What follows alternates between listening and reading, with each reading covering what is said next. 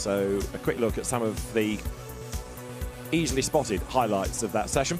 And Kevin Est setting the gun time. The 107 Bentley with its very distinctive front blasting out of the pit road. And the temperature's almost manageable for the team. As now the 72 Ferrari hustled on.